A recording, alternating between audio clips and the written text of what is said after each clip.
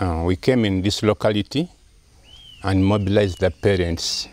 After mobilizing the parents, we asked them to organize their young people, basically who are not employed, who are not going to school, and that's how we came to get all these youth. We have benefited a lot because we've got the skills in a piggery, because we do IMO piggery project whereby we manufacture our own chemicals which we use in managing the bad odor in pigs, which discourages a lot of youth.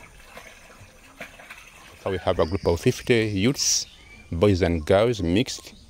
Some of them are school dropouts, and some of them are still going to school. We get them in during the holidays.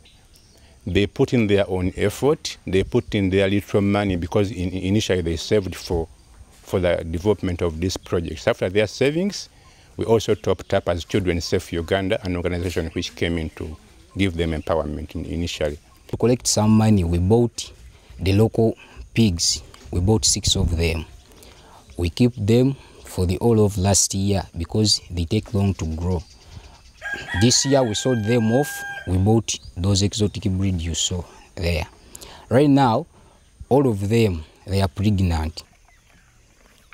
So we have also trained more youth, because we are not here only.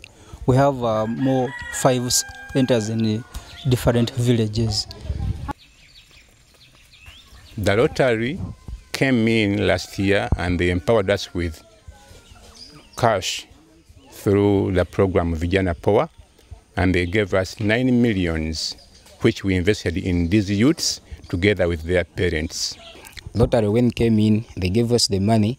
Because we have started already with the pigs, we decided to put that money on poultry and some of it on beekeeping, the bee project.